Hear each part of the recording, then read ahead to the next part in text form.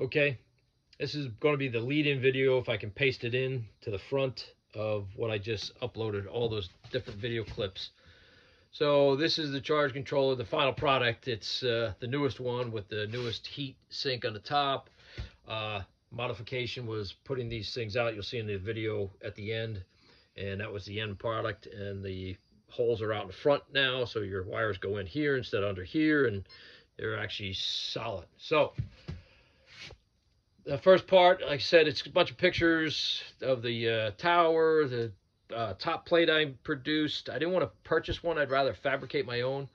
So, because I just didn't think the price point was there. But, you know, supporting all the local people, I bought steel, bought galvanized pipe, I bought all sorts of stuff, welding rods, all equipment, stuff that I needed to make it. So I fabricated a 1/2-inch tilt plate instead of a 1/4-inch tilt plate.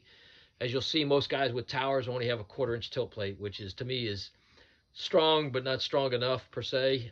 The guy at the manufacturing of Shelby Mara Towers, Mara Towers in Shelby, Ohio, told me to my face, goes, that will not hold and the base plate will fail. And I was like, 1/4-inch steel base plate's going to fail? And he said, yes. So I took his advice and I went and said, all right, I'm not going to purchase one from you then. I manufactured one myself, fabricated it here in my yard, welded it up, 1/2-inch steel plate, tilted. It's at the plant right now to get hot dip galvanized. This whole project's running me roughly 3,000/4,000 plus, I think, right about now. I have to add it all up at the end. So the tower, I think, was 2,300 or something like that. I forget now, hell.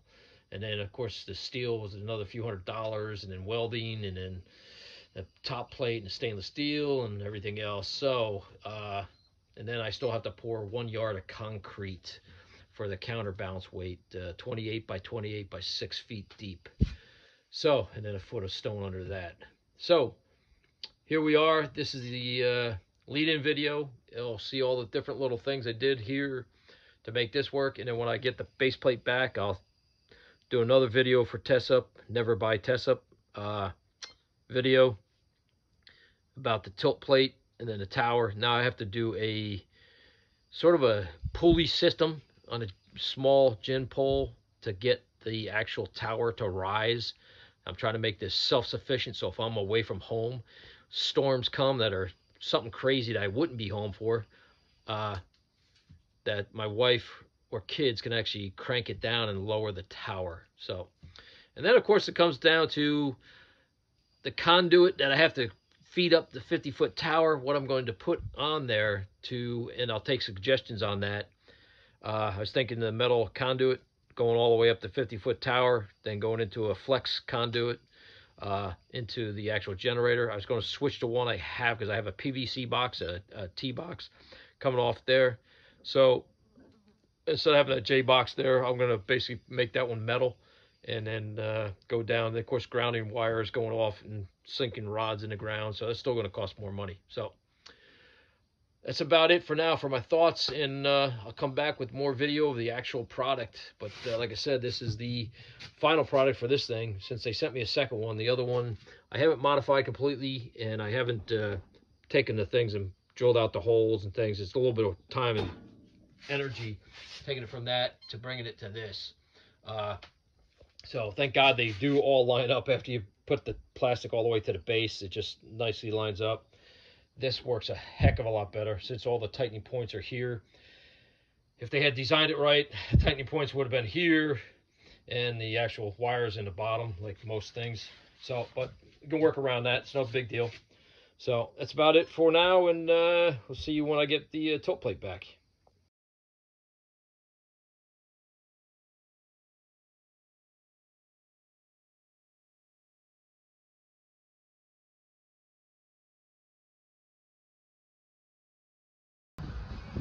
Okay, Tesup update. This is we're at a stalemate until we get that second controller sent by Tesup. It's still being processed or manufactured. Bull crap, you know, they just don't have this stuff. Getting it from Turkey. So everything works fine with the turbine. That's good. 3 wires, all produce power. It goes to the controller, gives me voltage. goes to the inverter, gets a ground fault saying the PE grounding 30 volts greater. Switch it back to 110, which is supposed to be a 220 inverter. I switched it back to 110, then it gets low voltage at 114. So still looking for an inverter out there, man. If anybody knows of one that can take 3-phase AC, invert it, put it through the inverter, and back out and grid tie without batteries. So here's the latest. I went and got the tower out of Shelby, Ohio, and then I made a plate myself, 150 bucks. Had them plasma cut the whole thing, so looks pretty nice. Then I welded on galvanized 2-inch pipe over their 1.5 inches, and now I have to drill the holes for here for the bolt holes. They already have bolt patterns for 9/16 bolts, or 5/8 I think they are, something like that. So anyway, and then I got two 6,500 pound clevises on here too, basically for my guide wires. I only be able to do 2, so I'm going to do them out on 2 different angles towards the sides. And I took stainless steel bolts they had left over from my solar panel install, and put those on, and now I can mount my plate back on there and put the generator on there with spacers, so the plate actually holds plate to plate. So I'll show you that after I've got it on there on the deck. 50 feet worth. Still got to bury 1 square yard of concrete down there for the counterweight.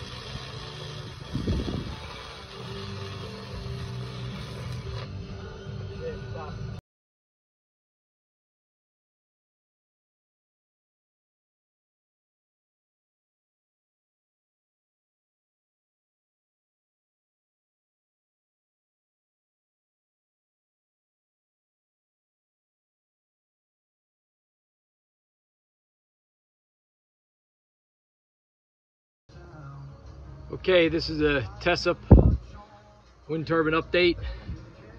Finally, the second charge controller is being shipped by DHL. It's supposed to be here this week. That took about almost a month. So here's the update. Everything's still the same with this. It still works. 3-phase works, the whole 9 yards. Waiting on that inverter charge controller, see if I get the same PE abnormal. So in the meanwhile, I ordered my tower. I fabricated a top plate with the stainless. Here's the front of it, makes it look even. So 2-inch pipe drilled for their holes that are in the top of the post. 1/4-inch plating. I'm taking it today to drop off, get galvanized. So it's going to be hot dip galvanized. The manufacturer said the tilt plate would fail, the 1/4-inch ones they sell. So I went out and got 1/2-inch plate, 25 by 25, 1/2-inch bar stock, and then I made the tilt plate itself with the hinges. Solid bar instead of tube. I went with solid bar, welded those, beveled the bottoms so they're really small, and then continues to, I think, 5 passes of welds to bring it back out to the size of it. So everything looks good, everything's welded, everything's within the tolerance I need for the hinges and everything. So that fits in there nicely, and I got 3/4-inch case hardened bolts, number 8s for the bolts. These I went with 5/8 case hardened. On the outside there's 4 of them. I figured that's probably enough to hold the thing down in case anything goes. Everything's double welded on both sides, base cuts on the metal, so it's solid. So that's about it for now. I'm going to take it and get it galvanized, and I'll show you when I get it back. Okay, this is a continuation with the Tesup. They just sent me a new charge controller, and after you see what happens, you're going to laugh as much as I did. They are complete retards, and I cannot believe they actually sent another one from Bursa, Turkey. The dirt merchants there, I don't even think they test these things. They do certain things, but they don't check through. So anyway, I'm starting off with my generator here, the 3-phase. I've done each leg already. I'm just giving you a show. Hand spin, 34 volts. You know, this beeps at 30, so anything over 30 volts is going to beep. 35, 34. So each phase worked. So now I'm going to fade out for a second, hook the 3 phases up to here. But I guarantee you, when I put 2 on here, because I've already done this before testing it, it's laughable because put it on a continuity test. So I checked all these to see if any of these were ground. Whoop. Yeah, see, this one's grounding out to a ground. That one isn't, this one is. So that will lock up the rotor, the turbine. See? So this I thought was joking because last time it was just this one, same thing. This line, not a problem. This side, it shorts out. They use these cheap connectors in here. It's just incredible. I'm not going to tell Tesup that it's shorting. I'm just going to take this connector apart because it stinks. What happens is these 2 machine thread bolts go in here to a plastic piece that's here, and the nut is so tight in between. I guess when they tighten this, it presses it through the plastic enough to make a connection. And I'm not hitting the wall, so it's not that. It's like playing that doctor game with a little bone. So these work good. Same thing, and this is grounded also. It's gonna things. These 2 are not, but this one is. This one right here is the only one, and here it is. That's not, it's good on that side, but the plastic in between, that's what it hits. So, shorts out. So, I'm gonna hook up the turbine to it real quick to see which one it's locking up on, because right now it spins freely, just like that, as it always has, until this thing locks it up. So, my original one had the same thing. That was shorted out between this and this positive contact. So you have a ground, and this is the positive side for the batteries. That's DC output, and it was shorted. So it's got a short in this thing. This is brand new, straight out of the box. I haven't done anything to it. So let me fade out. I'll hook this up and come back. Okay, I'm back again, fading in here. As I said before, the continuity test showed that this is shorted and this one is shorted to the thing. So you shouldn't have a short between any of these and the ground of the box. It's on inverter, the brake is definitely off, it's on max voltage. And now, since I've hooked up a second one, as soon as you hook up a second one, the turbine is locking up the magnets. So it won't spin because of the short. Once I take one of them away, then you don't have that short back, so it should spin freely. But once you go and hook another one up, that shows you there's a short in the battery controller. So, as I put the second one in, and these retards in Tesup always ask you, oh, your connection's tight, the voltage, you know, yeah, whatever, dudes. So, this is bouncing up to 20 volts, you know, that's about it, 10 to 20, that's it, but it's locked up. So, I'll go back, I'll isolate these things so they don't have a short in them, take the box apart, and it's just a cheesy box they made. They put the newer burners in there, but these are just self-tapping screws. Take them off. It's cheesy made, but anyway, I'll do that, and then I'll fade back in after I get these isolated to show you that it spins freely. Okay? Okay, to all the people there at Tesup / all the people in Bursa, Turkey that make these things, Merit, your company sucks, as you know it does, and your products really suck. So no offense to you, but it sucks. No one does quality control, and no one checks jack shit for you. So just wasted another month of my fucking time, excuse the language or the French, because you dipshits fucking didn't check anything. So here we go. You got 2 things here. So any of these cannot be connected together. That's called a short, all right? So anybody who doesn't know what a short is, look it up. Especially Tesup, since he doesn't know how to describe anything. That's in there. I'm going to touch the mounting bolt. Nothing there. Nothing there. Now watch this one in the middle, which shorts out all 3, makes the turbine lock up. So there's the middle. I'll try to hold this thing back for you. So there you go. We're going to the middle one. You hear that? That's continuity. And no, it's not touching the side of the thermal. The thing's right in the dead center. Here we go. Ready? Dead center for all you doubters. See that? That's to the ground of the case. So this shit piece of crap that you're installing in here is shorting out to the box. Again, this thing, look how loose this thing is. And that's shipped from you. Just got this out of the box. So, right here, dead center one there. Guess what? Here we go. Ready? Keep that over there. Can't even put much pressure on it because it's so loose in the shipping. Touch this. Look at that. See? That's called a short. So there's a short, and that's the positive side of the battery for the DC. Total shit, man. Total shit. So I don't even know what to say to you guys anymore. This is the back side of the charge controller. So the numbnuts drove these home so far. He spun them past the threads, so I had to pry the plate as I undid this. So this is the back side of this. Nothing's really changed from the last one I had, which is just a few months ago. So they put the bolt, as you can see, they put one bolt to hold the resistor,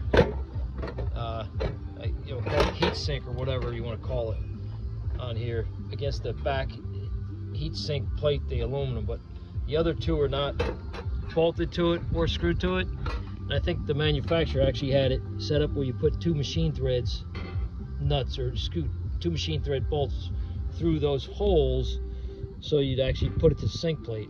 These guys decided to cut a piece out of the back plate and then just put these there and then bolt one there, and these are somewhat touching there. So anyway, that's that part. This is the cheap part we're getting to. So these things, they're not touching the wires, so I don't think that's proximity shorting, but this one right here. So let's see which one. This is the positive on the battery, so it's the outside one. So this one right here is shorting with that nut. And like I said, those nuts go into the plastic wall right inside there. And I think they're touching the contactors inside that. That's where they're getting the short. That's the only contact point because the box is there. This isn't touching anything. It's just on that lousy bolt and nut.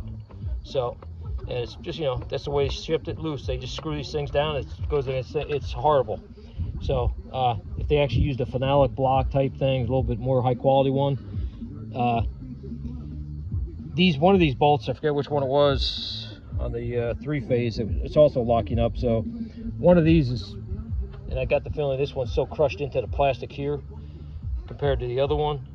This one's probably punched through the wall, which it looks like it's pretty tight to that side. So anyway, I have to isolate those and then put the box back together to make this thing work. That's about it for now. So I'll fade out, I'll splice this in and show you what I did after I'm done. Okay, back out again with the box. So just took the bolts off, isolated them, popped the nuts out of there from the backing. These bolts, I also cut the bolt back down to what size it should be, not super long, extended out like an inch and something past the brackets. Not too sure if it was hitting a wire or whatever, but anyway, short nose, took all the nuts and bolts out. So once it's isolated like this, there's no short to the box or anywhere inside. The turbine spins freely just by a hand spin. You can see right there, it's like 20 something. Give it a little more push, 45, drops down slow as it goes. So plenty of voltage, and the turbine spins freely. Even on, if I switch it over to battery, still spins freely, does the same thing. There's no binding of the turbine and the magnets. So that takes care of the short problem out of here. Of course, this is also isolated off there too, so now it's not shorted. So I'm going to put this back together. I'm going to probably put some spacers between the bolts and their backside of the nuts, I should say, and these blocks to make sure it doesn't short out. And then I should have a good charge controller. But then we'll be spinning it up with the leaf blower to see what kind of code we get, if we get the PE abnormal or just low voltage, because Growatt has already told me in their emails this inverter, and this is the MIC 2000 TL-X. It's 50 to 500 volt DC, and they told me directly to my face via email, this inverter is not made for a wind turbine. The software or the hardware is not designed for it and will not work with a wind turbine. So next step is to get Tesup to send me an actual inverter that works with a wind turbine. I wish somebody out there who knew the person who has that SkyMax 3-phase AC right to the inverter and then switches to DC, then goes through DC and switches it back to AC right there, and it directly connects to the grid, to the panel. Missouri Wind and Solar did a video on it, SkyMax, about 7 years ago, and I don't care if it's UL's listed or not. I'd like to get a hand of one. Anybody knows any information, please send it to me. I really need to do this and get one of these grid tied. I don't want to do a battery bank with my situation here, so if you would, give me a shout out and give me some info if anybody knows. So once again, never buy Tesup. It's total junk. It's a shit company. They have a good base product. I mean, I do like the damn design and everything. I don't know how much wind's going to have to be cranking, because I had my wind blower, leaf blower, going pretty much at max, spinning this thing like crazy. And I think it got up to 114 volts in there, and it says voltage out of range, of course, because it's not 120 or close to, just not close enough to 120 to kick on the inverter to feed the grid. So we're going to try again today and see what happens, but that's about it. Never buy Tesup. Short video for Tesup. I isolated. This is your brand new controller. Shit, you think the thing would be working. Anyway, I isolated this so these are not grounded out. Isolated my DC. Already tested this. Goes up to 40 volts and kicks on with a spin. Now I've got it on the DC side, positive, negative, as it's mounted, and we'll give it a shot here. That's 47. It's about what it's going on gauge, 50. So yep, right about 50. Yep, so that's working. The output's working. That part is working. I just have to isolate these without shorting them out the way you sent it to me. So then we'll be on to the inverter again, and then we'll see what this thing gets for a reading. Okay, fading back in. Never buy Tesup. So both connectors are isolated. The turbine actually spins freely, so you don't have to worry about it binding on the magnets. The voltage is popping right up so they spin it.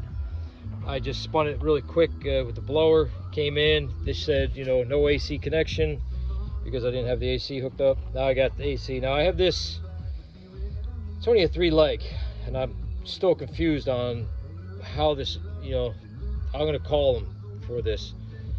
This says nominal output on the side here. Nominal output voltage, 230 volts AC, all right? Nothing about single phase 120. This is only hooked up to one phase because there's only 3 legs. There's a ground, then there's a load in the common. So the common is actually going to a common bar. The hot, of course, is going to the load, is going to the 110 side of the circuit breaker, and the ground is going to the grounding bar, which is an isolated panel. So up here, if I hook this up as a 220 hookup, this gives me the PE abnormal, because it's saying the voltage difference between the common and the ground is exceeding 30 volts. And of course it will, because it's 120 and 0. So that's the dilemma. This is not made for a wind turbine. That is probably why it's doing it. So Tesup has to send another one that's actually made for a wind turbine. So, all right, so here we go. We're gonna hit this with the wind leaf blower and spin it up, put it on its max, so it goes to about 70 volts. Go ahead.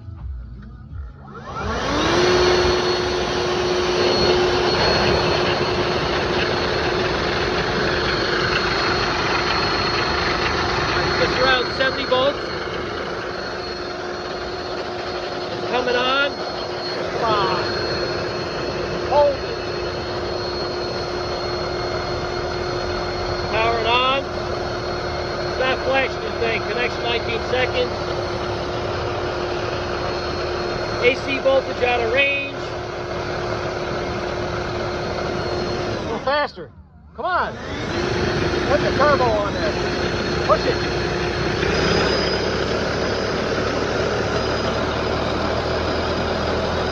AC voltage out of range. That's all I get. That's how fast that thing's spinning. So that thing is moving around very, very fast. You can't see in the video. Out of range.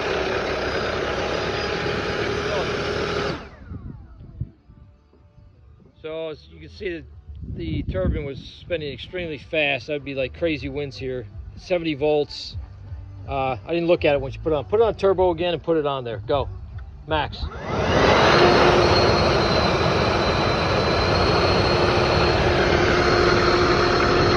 push over 100 volts. AC power coming on. Out of range. Okay. So it's still saying even with 100 plus volts coming out of here, which is basically what it's pumping out from there, coming to here, it says it's out of range. So I'm going to switch this to the 220 hookup, and then I'm going to get the PE fault. I guarantee it. So we'll fade out here and come back. Never buy Tesup. Quick video for you, Merit. These are both isolated. They're not shorted out on the box somehow with the bolts. So now the turbine spins freely. I'm going to bring it up on the voltage, probably 70 or 80, and I'll show you what the code says. Hit it on. Go.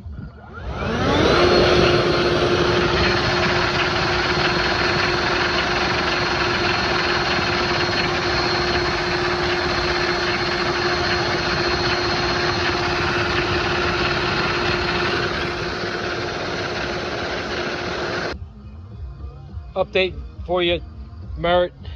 These are isolated, no short. Turbine spins freely by hand. We're going to spin it up to the voltage and show you the code it gets still with the brand new controller. Go ahead, go.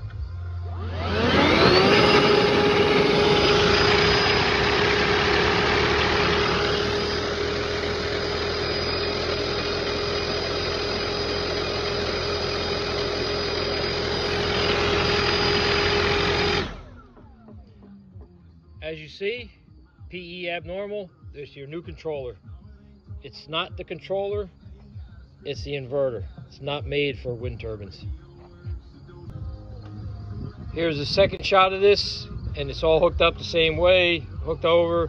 Now this input is now only 110 volts input instead of the 230, which gives you the PE abnormal. So now this controller again is not made, inverter is not made for a wind turbine. Now it's back to 120.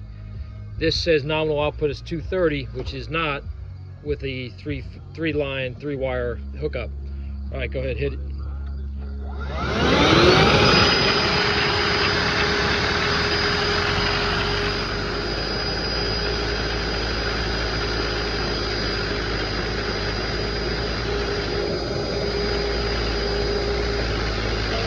Slow it down a little bit. Just keep going, just slow it down. Put it up there.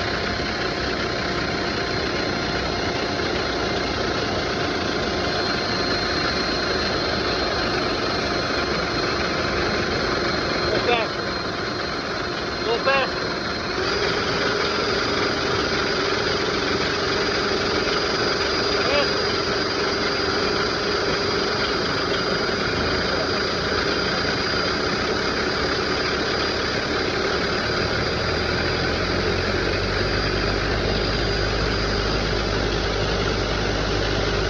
Slow down.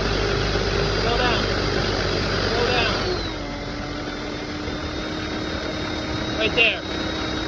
A little faster. A little faster. Faster.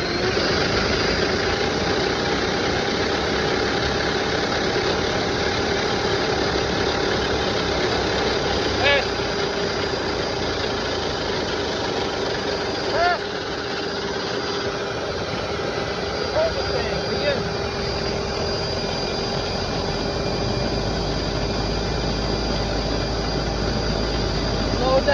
Slow it down a little bit.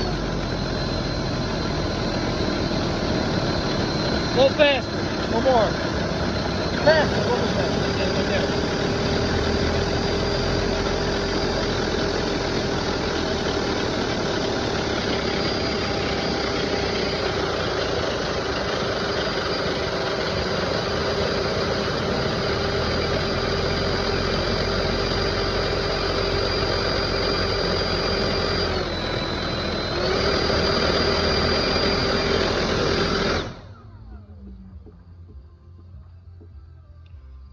All the different ranges of voltage, and not once would the inverter kick in and actually go to the grid. Okay, never buy Tesup. Anyway, Merritt, here is the block. That hole is designed for mounting. You do not mount a bolt through that square and then suck down a nut into that area just to mount it. So I'm modifying the box because I have to make it right, because I can't do it crappy way like the dirt merchants do there. So as you can see, if they had made 4 holes in the same spot and mounted it like that, bolt there, and then centered these for the lines coming in, all right, and then lines on the back side would still be facing out this way. So that's the way it's supposed to be mounted, not the way you guys did or the dirt merchants did down there in Turkey. You can't mount it that way through there. That's why I was pulling that nut and touching the sidewall right in here, basically shorting it out. So pay attention, change your manufacturing. I'm telling you all this shit for your own reason, because nowhere on the web does anybody say anything positive about Tesup at all. Any of this junk you guys sell. Or you you chicken shits, cowards, I'd say, you guys have all your comments turned off on your videos. It would be all negative, I guarantee you that, but you would actually learn from something, from all the input you would get, and the people around the world would be able to communicate through a central point to get this crap to work. And everybody would have their own ideas, especially engineers that are actual electrical engineers and everybody else. I don't believe you guys are. I know you're not, especially when you put together something like this. So get a grip, man. Get your manufacturing in line with something that works. And not much more I can say about this crap. Okay, fading in here, starting to lose my daylight out here working on this bench. Modification for this block. They mount it through that square. They pull the nut down in that little square, and that's where it pinches and touches the wall of the connectors and shorts it out. So that is the manufacturer's mounting point. That is the circle. That is where the bolts are supposed to go through. So what I did was modify the box a little bit. So when you do it, you just basically line those up. It's tough because it's light tin. Just basically aviation cutters, snip it, file it, put it in there. I cut the bolt. The actual size you need is about 1 inch from the neck, right there, from the bottom of the head in. So 1 inch, and then that also allows the holes to line up.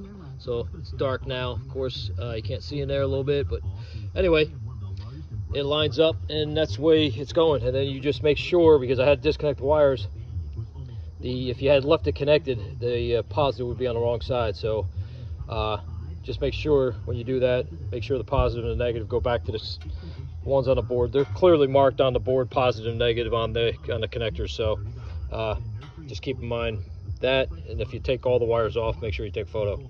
So now I've just got to clean those up and then put the 3-way connector in there. So there's no way it's going to short out the way it's supposed to be properly used with the actual mounting hole in this block, not the way Tesup did it. Okay, this will be fading from the last video. After I did all the work, I really didn't get too good of a thing there for you, so I'm going to show you this a little up close. This is the newest box they sent me that I had to modify. So as you can see, all those align where you put your 3-phase in. They had it where you had them coming in the bottom.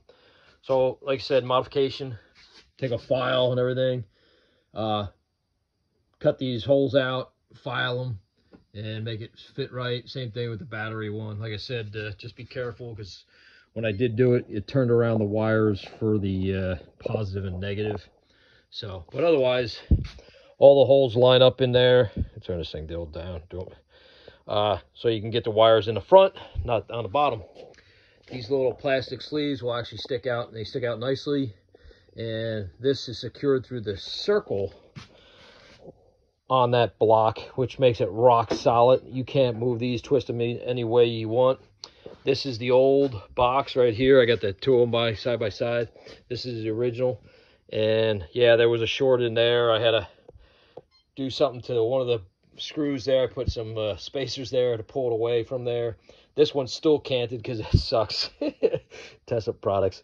Anyway, that's where they're pulling it through the squares. That's still that way. I didn't modify this one at all.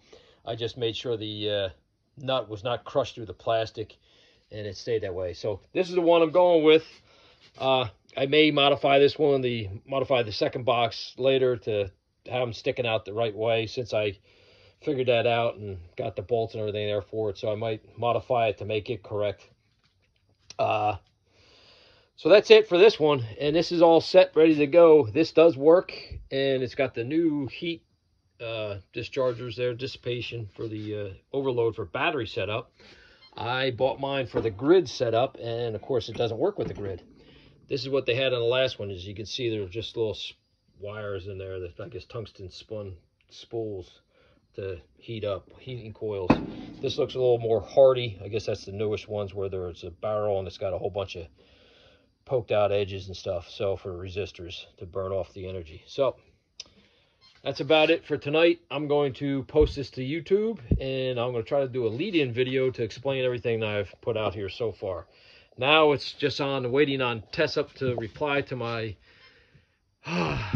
damaging email to them about their disinformation about how they have a wind turbine to a charge controller to an inverter to the grid. They don't have an grid-tied inverter that's UL approved, and they don't mention that in their advertising. So they're falsely advertising a system that doesn't work. So I'm hoping for a Delta Series inverter, something that's grid-tied, that can actually handle this and do it.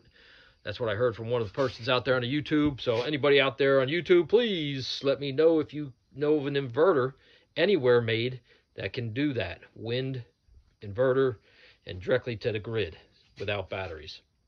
All right, I'm going to fade out here, and I'll continue back when I get my base plate, my tilt plate back from the galvanization plant up there in Amboy. I guess it's South Amboy, New Jersey. So, all right then, we'll see you later.